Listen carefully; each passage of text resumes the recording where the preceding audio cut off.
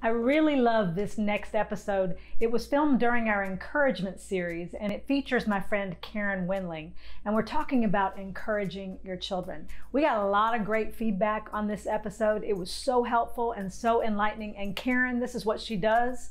She is all about the children, and she knows what that looks like and what that means. So I pray that you are moved and edified by it. This is Real Life with Deb Waterbury, a real show for real people with real issues. And now, here's your host, Dr. Deb Waterbury. Hi there. Welcome to this episode of Real Life with Deb Waterbury.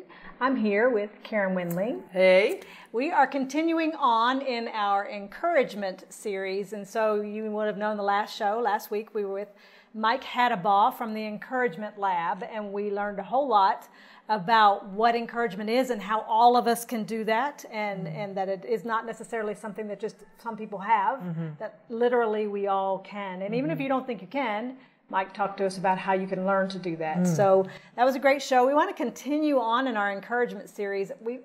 And I was asking Karen right before we started shooting, I wanted her to take the lead here, being the children's minister, and that's not my wheelhouse.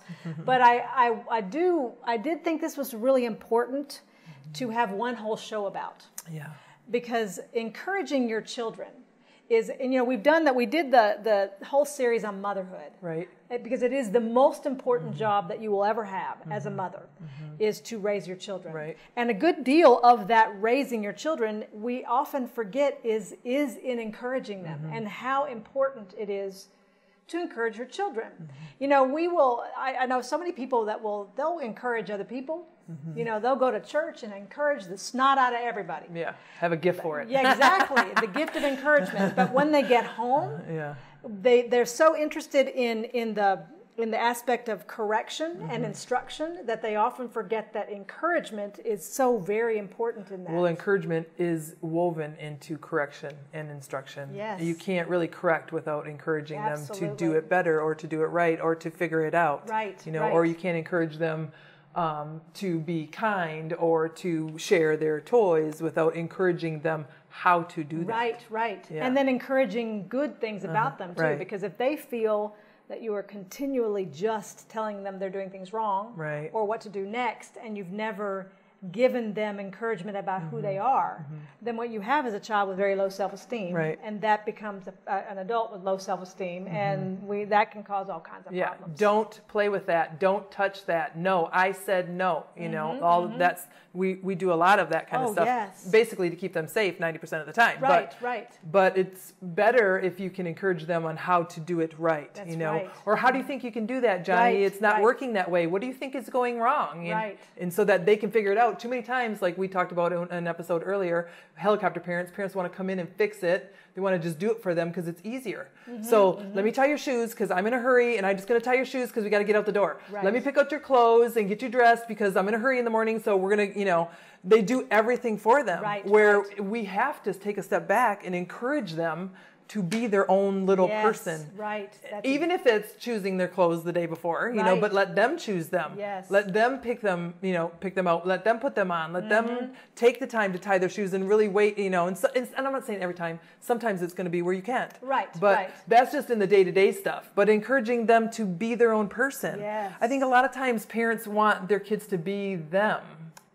Or to be who they want them to be. Yes. Like, I never was a dancer, so I want you to be a dancer. Or I never was a singer, so I would love... my dream was to always be a singer. Right. So I want you to be a singer, And it's like these kids are growing up doing stuff they don't even love. That's it's right. not even their gift. Very it's not good. even what God has called them to do. Yes. But yet we're forcing in that, and we're wondering why they're frustrated, Yes. and they don't want to go, and they're throwing tantrums, and then end up as teenagers who don't like you anymore. are depressed, Yes. have to be on antidepressants. That's right. All this crazy it's hard to take it to that level because we're not encouragers that our kids are going to end up depressed. What I mean? But that is a natural. We have to look at the fact that, again, as we've talked about in the motherhood series, this is an important thing. Yeah. The way you mother your children is not about how they turn out necessarily. It's about how they turn out for the kingdom. Right. And if you are not encouraging them to be better, if you're not encouraging them on, and then being an encouragement to them, to, go for, encouraging them on, telling them what a good job they're doing when they do the good things. Right. Don't always be about telling them when they're wrong. Right.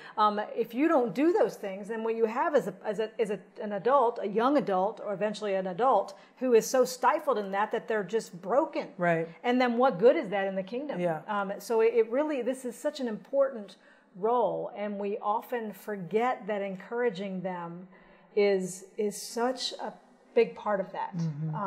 So there's a couple of scriptures that I want to read, and then I want to talk a little bit with Karen in particular about how we can be an encouragement to our children in an appropriate way. So there's a couple of scriptures, and these are really scriptures about encouragement, and I think that we need to be careful that we know to apply these to our children. So the first one is in Colossians 3:13. You must make allowance for each other's faults and forgive the one who offends you. Remember, the Lord forgave you, so you must forgive one another. So I'm going to stop right there before we move into the other ones. What does forgiveness have to do with your children? I mean, that might be the first question you ask. Why is she reading something about forgiving your children, or forgiving when you're talking about encouraging your children? It goes both ways. You have to teach them to ask for forgiveness when they do something wrong. Yes. I'm sorry is not in the Bible. No. It's not in the Bible anywhere. You have to be taught to repent, to turn from that, and ask for forgiveness, and then you're restored. But it's twofold, because then, like, if you make a mistake, it's really imperative that you repent to your child. I shouldn't have yelled at you. Mommy was frustrated. Mommy, and really, you're given an excuse for why you yelled. Mommy was frustrated. Mommy was in a hurry. Mommy was whatever. That's really an excuse. There's really no excuse. No.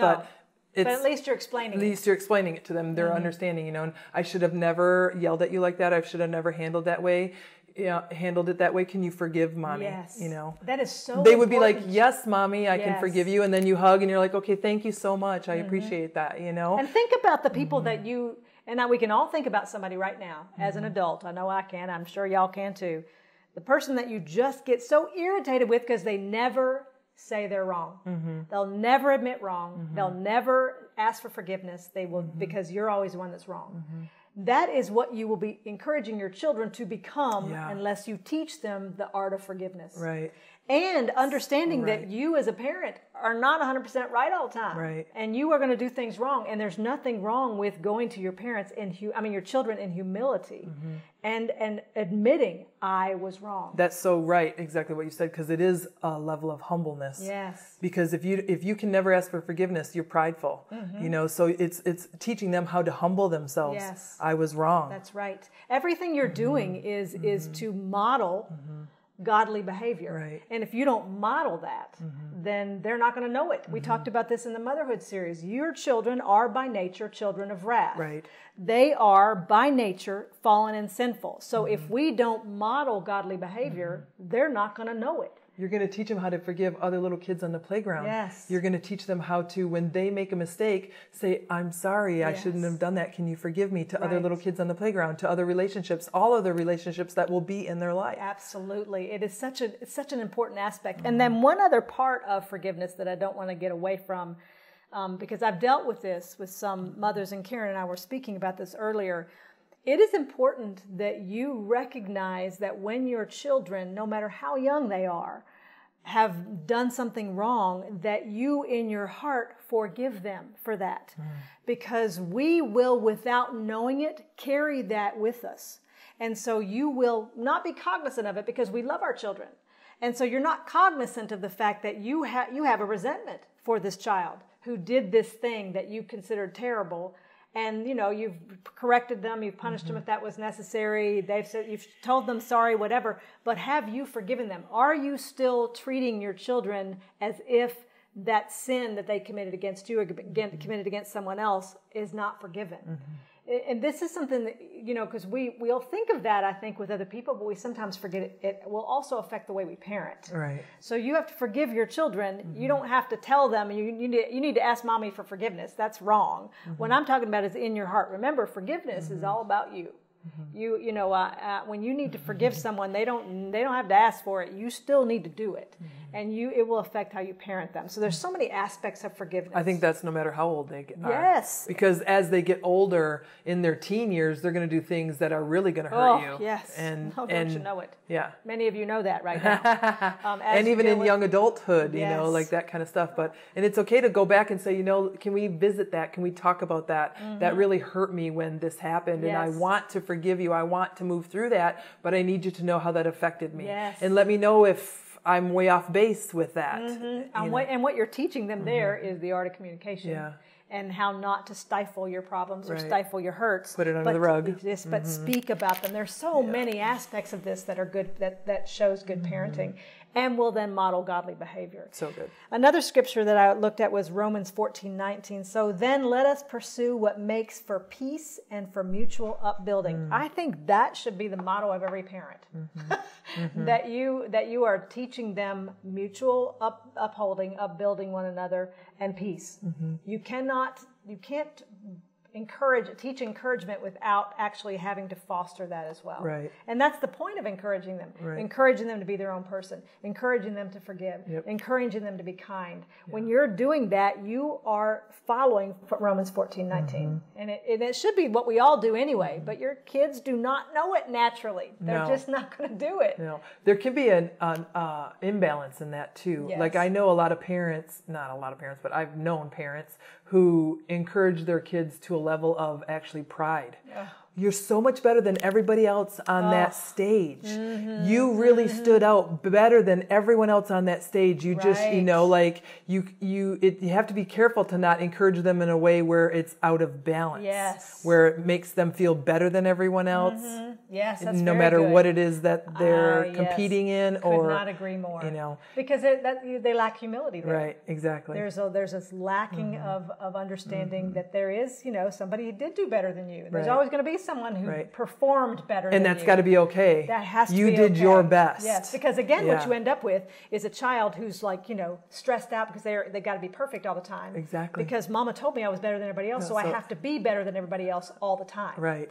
And you get this perfectionist OCD child who just can't stand Anxiety. it if they fail. Yep, exactly. And you see those. Oh my goodness. You see when they fail and they just have a total meltdown. Yeah. I messed this up totally with my youngest. It's taken me forever. He's 30 now, but when he was young, I remember I was so into encouraging them that I overdid it. And what he in particular felt he had to be perfect all the time. Right. And I remember he was like 8 and we were coming home from the eye doctor.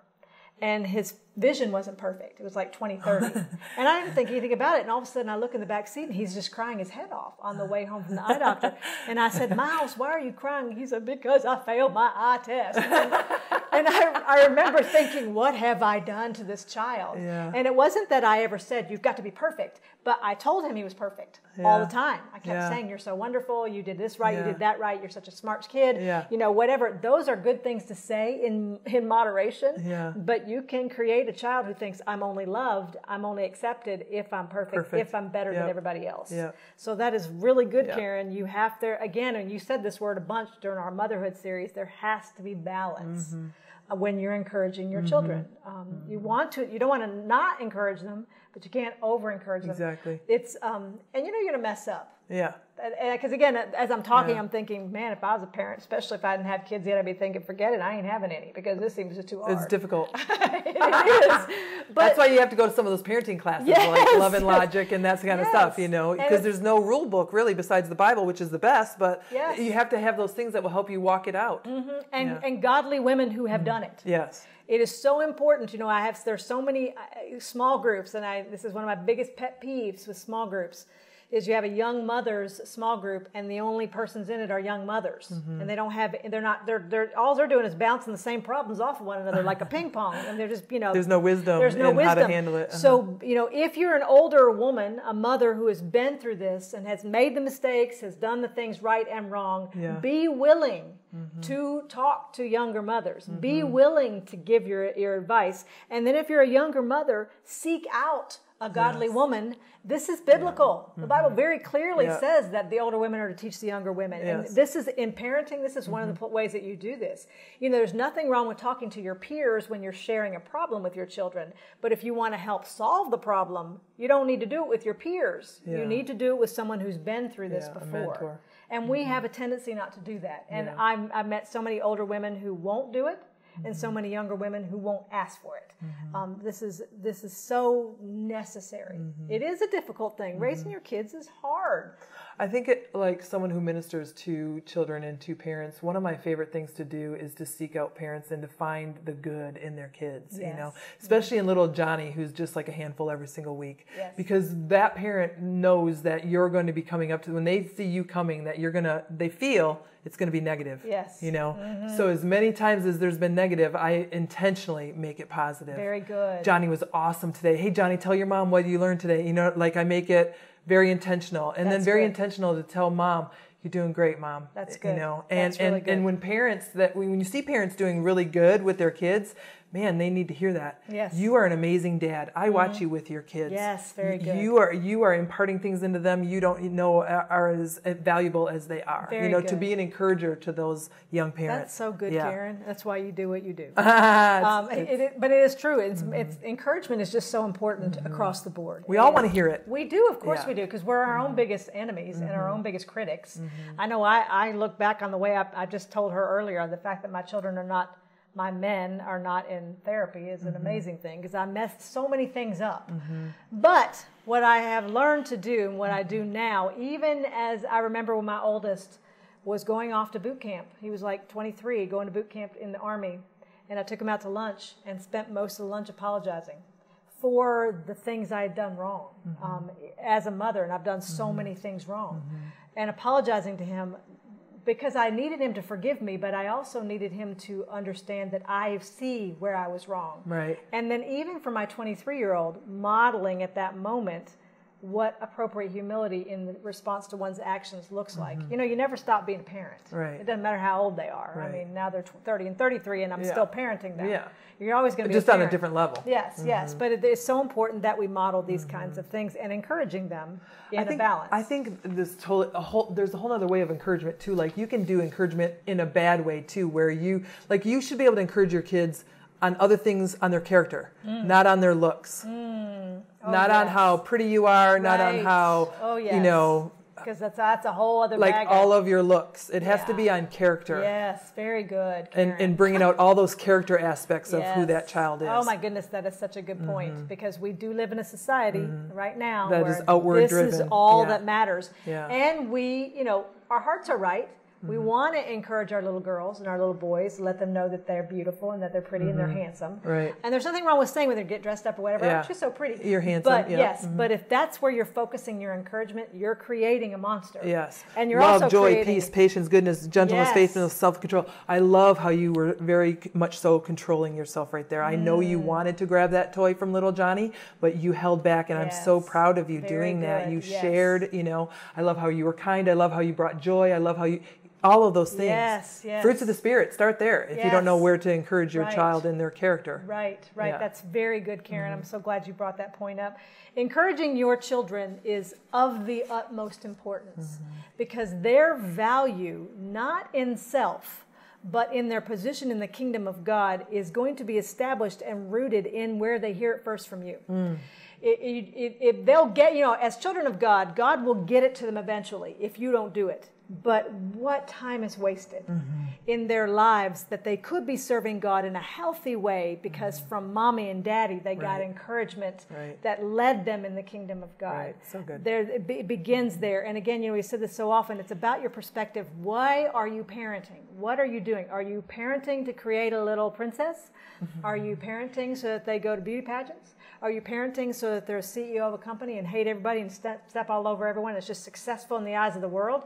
Is that your goal of parenting? Because I would venture to guess that anybody who's watching this and is a believer, even those who aren't believers, I think your morals would be that you'd want them to be good people, kind people, people who are well balanced. If that's what you... influencers. Yes, if you truly want that, then the encouragement has to come, as you so very well put, from the fruits of the Spirit, their character. and then being sure that you mold them and encourage them toward good behavior, even as you encourage their good behavior. So good. Yes, we love you very much. This is hard. I know how hard this is. We encourage you to be an encourager. Yes, and understand, Karen and I know how hard this is. She and I have racked up our own mistakes, Yes.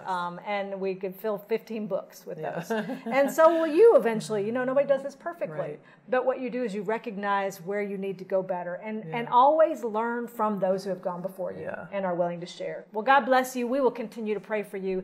This is a wonderful calling you have as a parent. And so just step into it in humility. God will lead you. Amen. We love you. Thank you for joining me today on this episode of Real Life with Deb Waterbury. I hope it's been a blessing to you as much as it was to me. If you want any of my books or information on articles or any of my speaking engagements, you can go to my website at debwaterbury.com. God bless you.